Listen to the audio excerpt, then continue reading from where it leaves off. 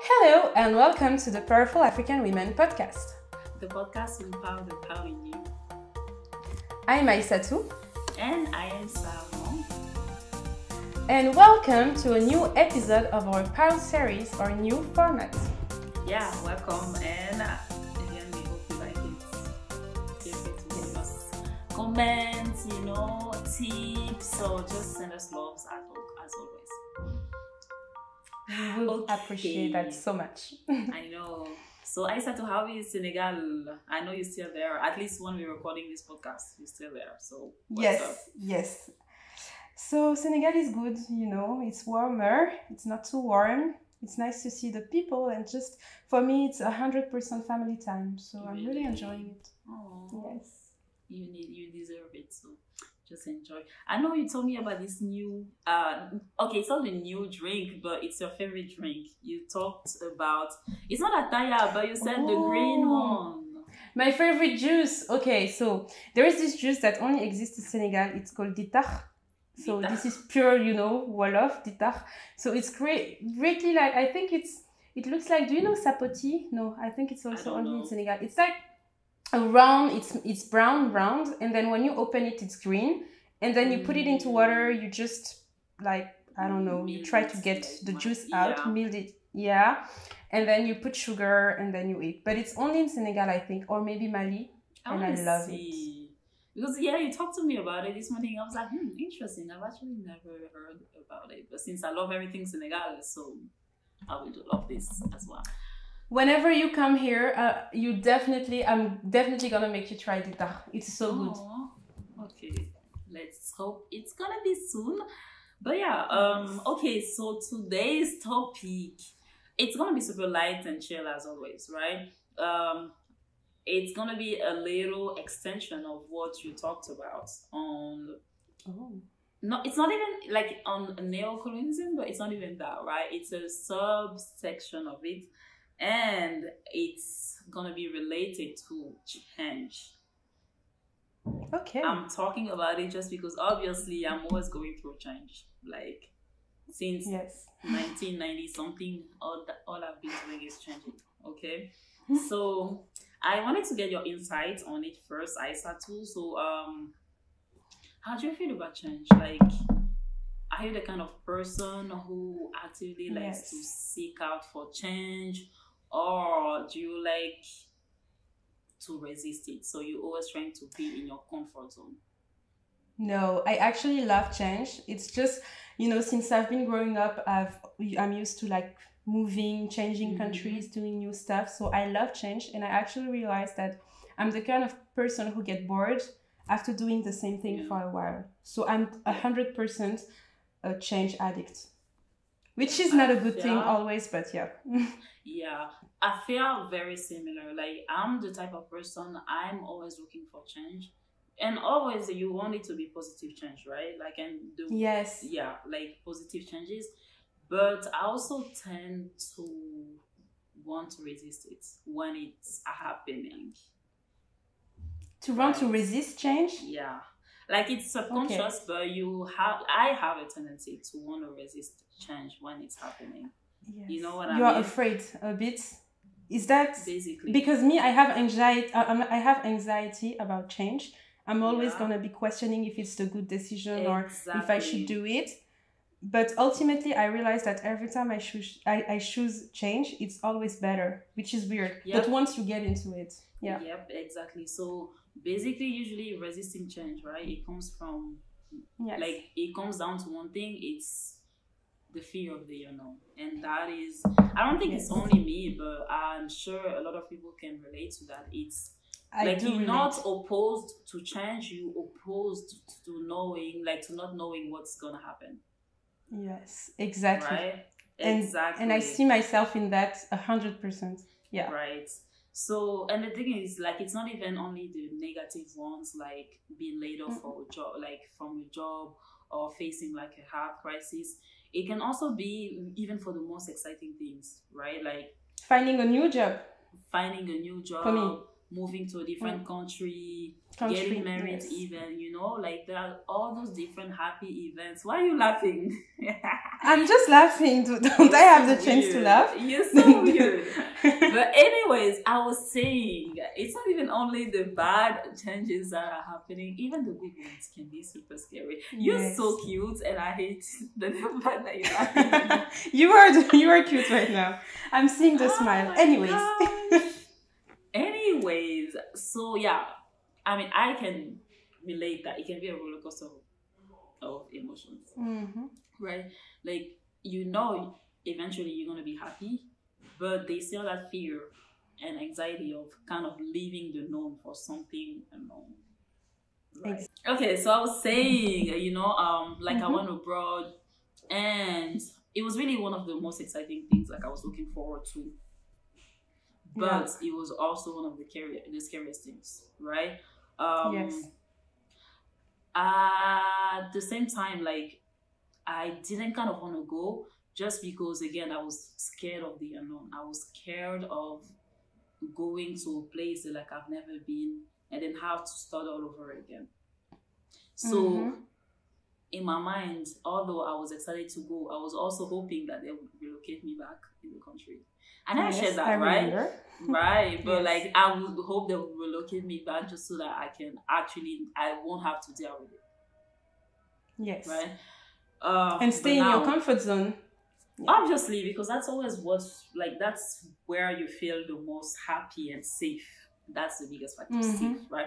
But now, obviously, like, I've done my time there. I enjoyed it. I loved it. Met so many different people, different foods, different culture, and I was able to learn a lot. So there is something comforting about the certainty of the norm, right? It is more, and then something that I actually noticed, it's more logical. No, it's more emotional than logical. Because, you know what I mean? Because in your mind, it's like, logically, so your brain tells you that change is going to be necessary for you, like, it's going to bring you so many great things. But your emotion and your heart is like, I'd rather be where I know, like, and then how things are working. Like, I'd rather be safe than actually going somewhere where I don't even know what to expect. Yes. Right. So how do we sometimes resist change? I personally, the thing is, sometimes you don't even know, right? Because sometimes, like, you think you accepted the change happening, but again, the resistance comes very subconsciously. It can be really powerful. Right, exactly. In my case, it's like real anxiety. Thank you. And I mean, you can relate to that. I can relate to that too, because it always goes back to that self-sabotage thing. You self-sabotage yourself a little bit, right? You feed yourself with certain ideas of, maybe I just don't need to go there, like, I rather be here, or like, you're gonna even find reasons like, my for health issues, I'd rather be secure here. Sometimes you could use parents as a reason, although they're very independent. You can use, different reasons just because in your mind you're not ready for change. Yes. Yeah, the thing is, again, resistance, like, it's not trying to affect us or harm us. It's actually trying to keep us safe, right? So it's also your own. It's a defense mechanism. Voila, it's a defense mechanism. So it is like preparing us, telling us that something potentially risky is about to happen, and we should be ready to act.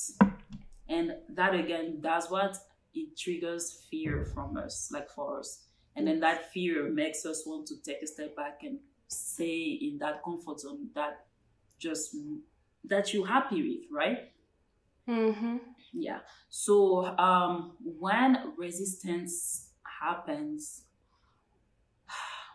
like, something you have to just be mindful of is that resistance is always going to happen, right? Because as human, it's normal gonna happen. And like you said, Aissatou, it's a safety mechanism, and like, it would be foolish to throw that away, because it's like, so you don't even want your own self to, like, you don't want your body to be compassionate of you, basically. Mm-hmm. Right? Yeah, but if we hold on to that idea that we adapt eventually, then we can become more compassionate again, and like not let fear or like resistance take over ourselves.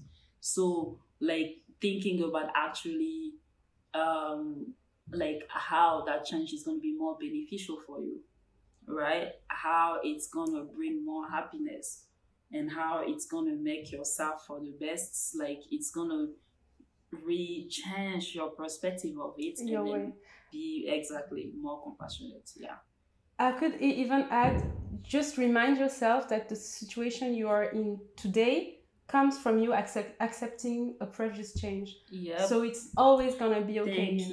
Thank you. Right. And again, the thing is, we are human. We are always changing. Like yes. We are always evolving, and that is something we need to be okay with, because if we don't change, I don't know, like it's actually more scary not to be able to change, right? Like to be settled for such a long period of time with a certain condition where you can seek and thrive for more. And even time is changing. Again, I told you about the seasons are changing. Even your hair is changing because it's going gray at some point. So what makes you think that you shouldn't be changing? Everything is changing, Yeah, I changed over the years there. Like my body changed. My mind changed, everything, like the conditions you put yourself. So eventually it's going to happen. So now it's really, how do you approach change, right? Or like how do you approach the resistance as well? Yes. So I have like 4 points that I just wanted to touch. There's so many points that you can find, but those are the ones that I felt talked more to me, spoke more to me. And I hope you guys can relate. If you want, you can add more. So one is to prepare for it, because again, we all know change is going to happen, right? It's necessary for growth. So prepare for it. And it can even be like, you can start small. Like let's say you want to cut out meat. That's kind of my challenge for me right now. I'm trying to stop eating too much red meat. I won't say just meat, but red meat, because I love lamb.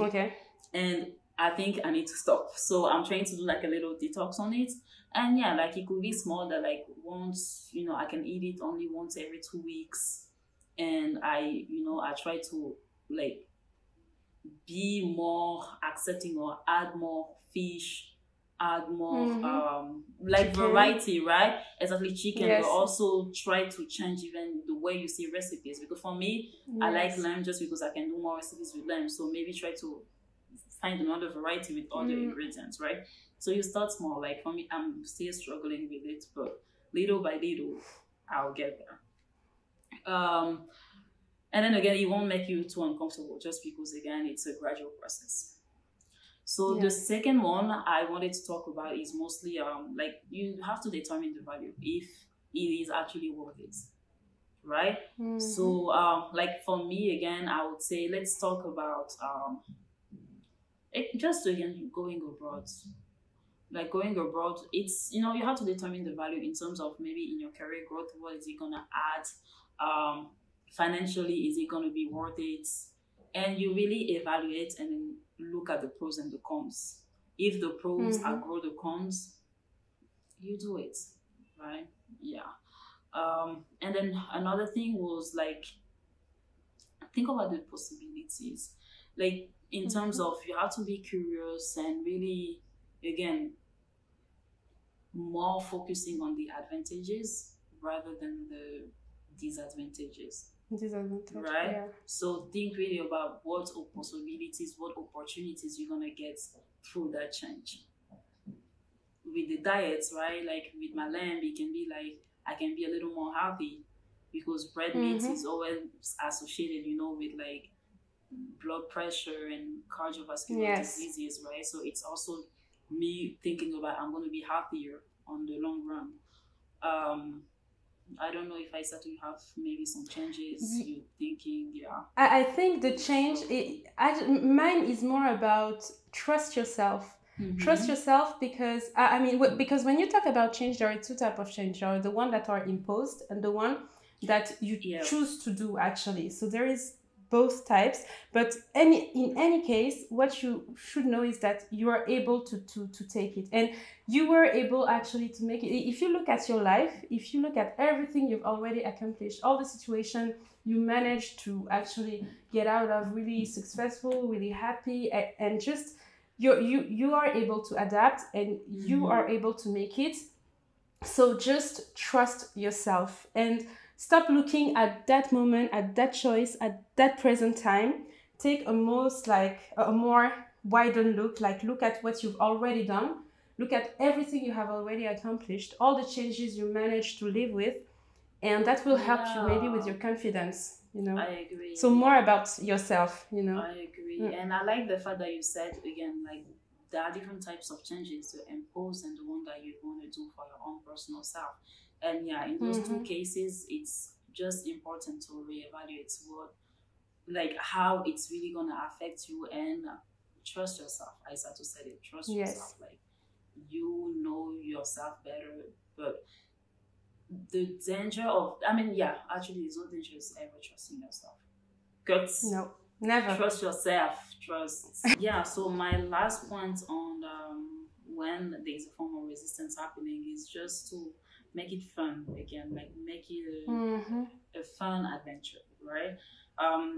We always think that change can be like this big and scary thing, you know, like a big wall, and it's going to be all negative and all that. But when you think about it as an adventure, and where you're going to have to grow, when you're going to learn more about yourself, and when you're going to learn a lot about different people, you know, it's also going to be more exciting. It's going to bring out the excitement. I want you guys to take this with you. Just embrace the change that is happening in your life, right? Because you are supposed to be really out of your comfort zone. And like, we might fight at first, but once like the change is set in motion, we typically just realize that we did it, and we're just gonna move on, and it's gonna be our new normal, right? So, but you know what I mean? And then you realize that, wow, I did it, so I can do so much more. Like, I have a funny story about it. Like, I love water. I would not actually love water. I'm just scared of swimming, right? Because that kind of water. Right. And then one of my training, like part of the training was to be submerged, like in a pool, in a fake helicopter, and we had to be like capsized, so turn upside down. Obviously, I told you this girl has a crazy life. Girl, can you imagine it? And listen, this girl doesn't even know how to float. So how am I gonna do this? The day of the training, I literally dreamt about water. Like, at night, I dreamt about water. I dreamt about me floating. I was scared. Like, I was stressed. I was almost shitting my pants, but I had to do it, right? And once I did it, I was just like, damn, I'm so proud of me. Like, literally, the world is the limit. Best feeling. I even took a picture. I probably share it with you guys. Like, I told myself I survived, like, and I really did survive, because if not, I don't know, you know. But it's really like, you feel so much better, and you suddenly know that you can do anything you want. Like, you can do amazing things, right? Yes. Because of that experience. And then the last point is, you really get to know who you really are. Right? Because when you're going through a transition, like, your mind expands in a way like that it hadn't been in the past. So you get to know who you really are, you grow, and that is, as human, what you always are looking for growth, right? So yeah, that's just those little points that I wanted to share with you guys. I love it. Right? So again, my last word is, keep thriving. Don't be scared of change. It's just gonna happen every day in different forms. So get ready and do what you gotta do. I love it, Saron. I think it's a very important topic for us, as we have to face so many changes, and I really like it. So thank you for this episode, Saron. You're welcome. You're welcome. So yeah, going through always changing all the time. Hair, nails, body, and soul. It's gonna be okay. It's a cleansing process, but yeah. Yes. Anyways, I hope you guys liked it, and always in the meantime, don't forget to bring out the power in you. Yes. Bisous. Thank you. Bye bye. Bye.